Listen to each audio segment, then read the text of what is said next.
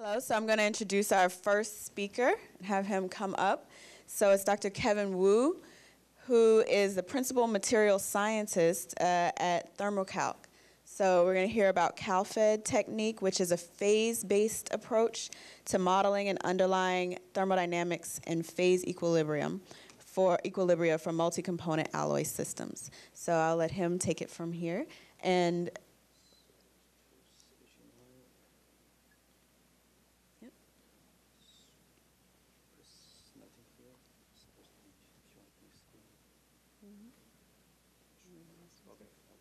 there you go. Okay, thanks. Good morning, everybody. My name is Kaisheng Wu. I'm from ThermoCalc Software Inc., located in Pittsburgh. I come here on behalf of Paul Mason, who is the president of ThermoCalc Software Inc. here. He cannot make it because he's on vacation, and before he was notified for this wonderful chance for us to come here. So I come here on behalf of him. So I also like to thank my colleague back in our headquarters in Sweden, Dr. Chin Chen, Johan Bradberg, and Anders Enström from ThermoCalc Software AB, located in Stockholm, Sweden. And Anders Enström is actually the president of our software company. So my topic today is about CALPHAD method as a critical component of a data infrastructure for ICME and MGI. So some of you may know about our software company, ThermoCalc, and we know that our company is actually develop software tools and the databases based on what we call the CALPHAD method. So this method has been involved for about 30 years. If you look at back, it's more than 40 years from the starting point. So, but it's over 30 years working as alloy development cycle, so to design the new materials. So all the software and the database have been involved for quite a long time. So today I would like first we should introduction about what CALPHAD is and how it fit into the current thriving society of ICME and MGI. And then we give a brief talk about the history of our CALPHAD-based software tools and what the future should look like, and also talk about the databases, of course.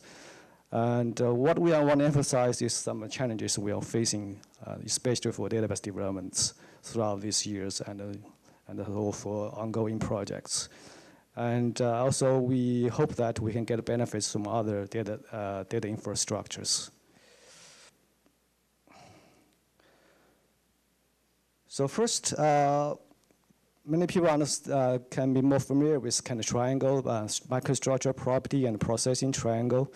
Actually, we want to add another kind of corner to pick the prism as a chemical chemistry. That's what the CALPHAD is working on. So we try to understand what alloy chemistry can affect microstructure and property and processing conditions. So CALPHAD is previously originates come from the acronym of calculation or phase diagrams. So it's a society, and it started in the 1970s. I think actually it started from the developed method by Larry Kaufman from MIT, and gradually we grew up as a society to generate the phase equilibrium and phase diagram data for industrial use. Since 1980s, we have a bunch of software like ThermoCalc and Lucas program, or later on I have, for example, Campbell. So we develop some software and the databases so industry can use this to develop their alloys. So provide a bunch of information like phase equilibrium information, thermodynamic information, kinetic information for users to use. So the basic idea is to capture the composition, temperature, and pressure dependence. So we based this kind of phase-based approach. So we develop different the Gibbs flange, for example, for different phases, and we build up databases. And from there, then we use some theoretical background like a Gibbs flange, Gibbs theorem, or phase transformation theory to provide information like composition, temperature, pressure dependence of different phases and also phase relations, etc. So we have a regular journal called CALPHAD. It's published regularly, and so actually we have active participants throughout the world. So for ICME is the Integrate Computational Materials Engineering. This initiative is released in 2008. So it's gradually becomes, ICME is developed very fast in recent years to become a very active society. So the basic word here is integrate and engineering. Thanks. So it's try to integrate multiple computational models down from the subatomic scale to up to a production scale to try to integrate it as a holistic system that we can use it in the regular alloy development to try to shift this kind of concept from a trial-error kind of experiment technique to some more kind of computational-oriented technology. So the keywords are integrate and engineering, and also the database is the key components in the system. So many people know the MGI, the Materials General Initiative, that been launched by White House in 2011. Actually, the purpose of this one is to try to double the speed of alloy development and materials innovation cycle. So the core of this MGI is kind of three kind of integrated parts: the efficient, high-throughput computational tools, and high-throughput experimental techniques, and also digital data informatics. So the three are combined together to build up the materials innovation infrastructure. So if you look at that, actually CALPHAD is kind of a nexus of this kind of MGI, so in his unique way, because CALPHAD has have very close relation with the database, with the experiment data. So then the database that built up is considered as the digital data. Although we don't have really enough knowledge about the data informatics from a computational perspective, but we base our database based on the kind of a material science theory, like thermodynamics and phase transformation. So based on that, we develop some computational tools that can be very efficiently actually provide the data for the industrial use. Okay. So give some brief idea of CALPHAD. So first, I've been saying that we collect all the data, either from theory, like quantum mechanics, statistics, and also kind of DFT calculations to generate some thermodynamic data. And also we get from experiments like DTA, color, DFT, and X-ray diffraction, atom probe, etc., to collect all the thermodynamic information like enthalpy, entropy, Gibbs free energy, and the phase equivalent data. So we collect all this data together to build up kind of physical-based models. For thermodynamics, just like thermodynamic Gibbs free energy. For mobility or kinetics, that's kind of atomic mobility databases for diffusion. So we build up these data and with some parameters that can be fed to the experiment data.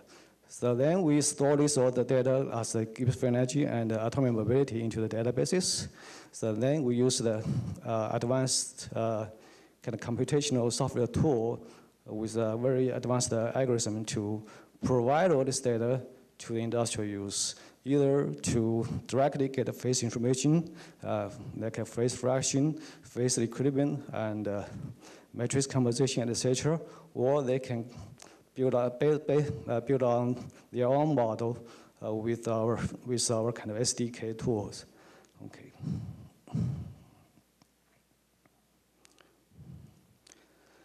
So if you look at this, in the ICME framework, CALPHAD can be as an important bridge to multi-component prediction. So we can like a micro scale, so we can collect data from for example, first model calculations. Then we can provide, can we collect all the data like Gibbs free energy data, enthalpy data, interfacial energy data, volume, elastic constant data, etc., to build up databases. Then we provide the software to provide this data to the upscale kind of calculation, like a phase field method, diffusion transformation calculation, or language Schwartz type in-field approach to precipitation kinetics. And based on that, we can move up to another scale for the like FEM or fluid dynamics calculations, etc. So this is a slide that's provided by Professor Greg Oxen with Northwestern University, who is also the founder of the Quastech Innovation company, which is the lead, actually is the leader right now in the ICME society for using the computational kind of integrated tools to design alloys in a way that in this kind of a so-called hierarchical kind of a structure to design the materials and successfully, I think it's successfully invent a series of iron and steel alloys. So if you look at this hierarchical structure, they start from the low scale, like materials, genome tools, up to ICMD, like eyesight optimization kind of tools. So from the computational tools in the left side, and the database as right side. So down the scratch, you can see that actually in the MGI kind of tools in the bottom of this diagram, so actually they provided, first they generate the proto data. It's the data for prototype system. So they collect experiment data, DFT data, and they use the tools to generate this data. And this data has been processed and stored as database using the so-called, that's what we call CALPHAD method to develop a database using our software like ThermoCalc and Dictra to develop a database. So I think in the sense of their kind of development, CALPHAD is actually just MGI for them. I mean, in the sense for that. So they develop a database from using in the MGI region, they move up to the next level to ICME region. Then they develop some mechanics models to understand the process structure and the structure property models. So in that case, there's also used like software tools like ThermoCalc and Dictra. So for ThermoCalc to provide phase transformation information like a driving force and phase equivalent information, and for Dictra for like that's a diffusion for diffusion control the transformation. So in that case, you get atomic abilities. And using this information, they can build up the models, like phase transformation models, like for one side starting temperature, and also for xenopending or precipitation modelings for that based on that information. So you can see like the CALPHAD can actually play a very critical role in their development of the alloys.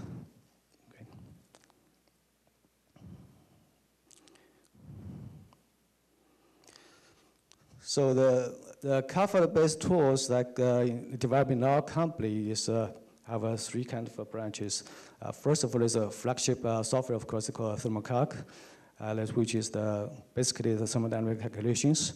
And we have another software tool called Dictra, the diffusion control, the transformation. So this kind of diffusion-based tool.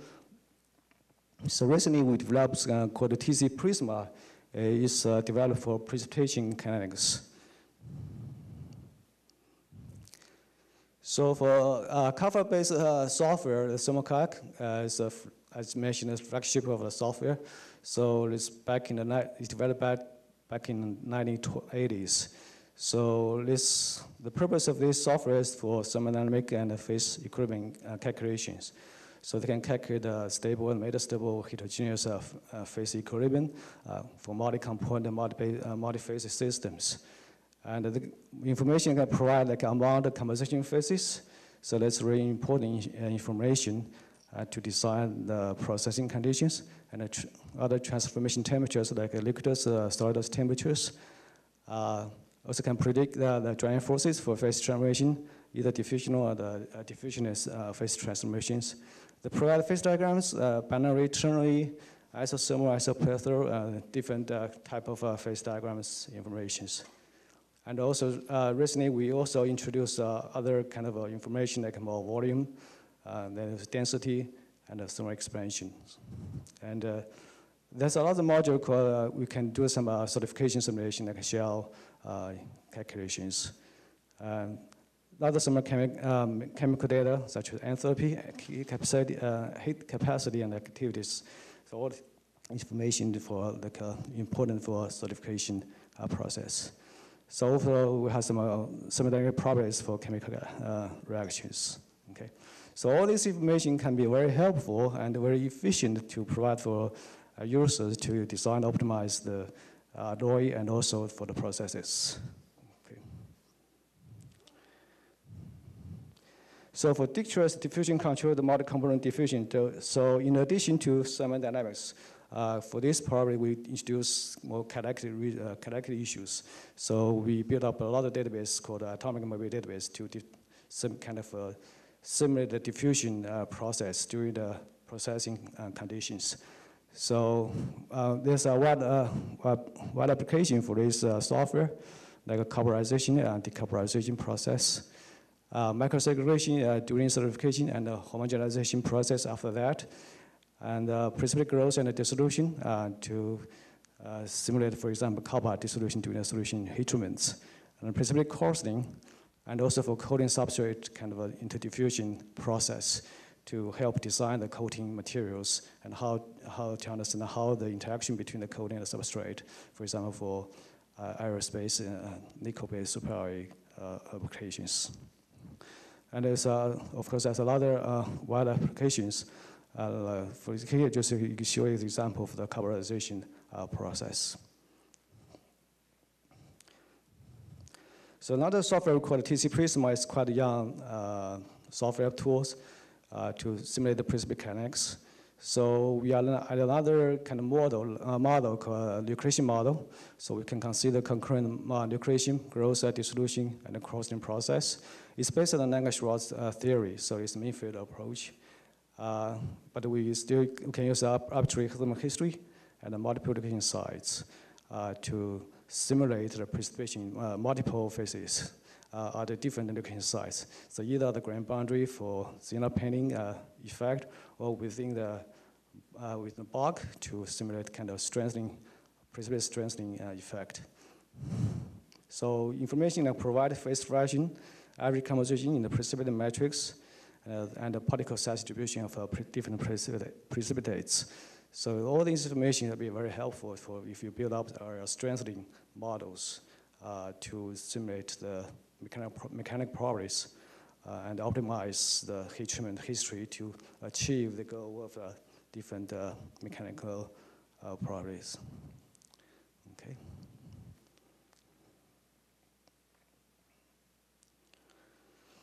So that's what we'll think about. We're gonna do in the future. So in the left side is what we already have right now. We have different modules, like diffusion module and a precipitation module. So we try to build out more modules in the future, like introduce more effects, like a stress effect and others. And we also provide the data optimization kind of module that will be helpful for users to develop their own databases using kind of a sophisticated optimization algorithm. And we also provide SDK tools for users. So if you want to build up your own model based on our kind of data information, you can do that. Okay. So of course we still keeping develop different databases like thermodynamic, kinetic, and in the future we want to build up more like other property database like viscosity and elastic constants, etc. So on the other hand, we want to provide more kind of model libraries like computational method, computational material design process, structure property model libraries for different alloys like steel, nickel-based alloys, and the titanium alloys. And we also want to kind of develop some more modules for application oriented for different processings like steel making and casting. Let's just assemble all these modules within, embedded into ThermoCalc. Then we can assemble different modules to simulate application-oriented processes. Okay. So for the ongoing work, we get more involved in the property visualization optimization applications. So for property perspective, we provide more property that user can use to do the calculations like phase transition, drain force, the new developed models like interfacial energy and crossing rates that we can use this information. User can do the calculation to get this information, okay? And in the future, users can be used to develop their own models that based on, for example, Python script. So if you write a Python script, you can use our software to get all this information from the ThermoCalc and build your own model.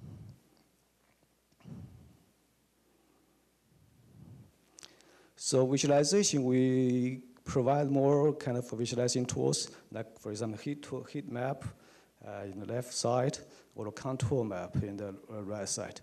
So from this information, you can just design the kind of a design window based on this diagram to get the information. And also, we try to get some uncertainty kind of analysis. So if you wanted to do some sensitivity analysis, you can use this tool to get this information. Okay. So of course, database is very important. So that's why we're trying to do more database development for that, from nickel-based, titanium, steel, and also move to oxides and slags, etc. Okay. So database development is very critical and it's very difficult. Actually, if you look at the nickel, it's a very version nickel database. We have 20 elements for alloy and 3 elements for gas. So if you look at the binary ternary system, it's a very big number for that. So usually we try to focus on some nickel, pure nickel, tight nickel region to develop a database. But if you move on to the for example, high entropy alloys, you cannot do that. You have to assess the whole composition range. That's a big task. So right now we provide high entropy alloys for 15 elements. So in that case, we assess all the binary system for full composition range. So some challenges for developing database. For example, first one is completeness of a database. So I just mentioned that this database development is a very difficult task.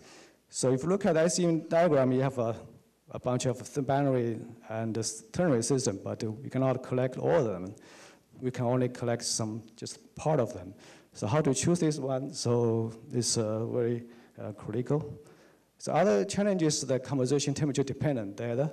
So we need a good quality data for that. Unfortunately, right now we still don't have that much information about that.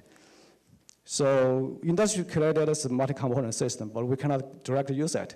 We build up a database based on binary ternary, and then we use that to predict the multi-component system. So we cannot actually directly use that directly to build our database, or rather than we use that as a validation to do that. Okay. So low high temperature data is very difficult to get. Low temperature is the diffusion is very slow, so we know the low is really equilibrium. High temperature sometimes have contamination or lactation, etc., to cause the problem. Okay. So uncertainty is not a big issue. So sometimes we know we have some feeling about the uncertainty in binary ternary, but we don't know how to propagate this uncertainty to multi-component system. So hopefully you guys have some information based on statistics can help us to understand this one. So because extended to high component system is highly nonlinear behavior, so we really don't know how to address this issue in the multi-component system. Okay.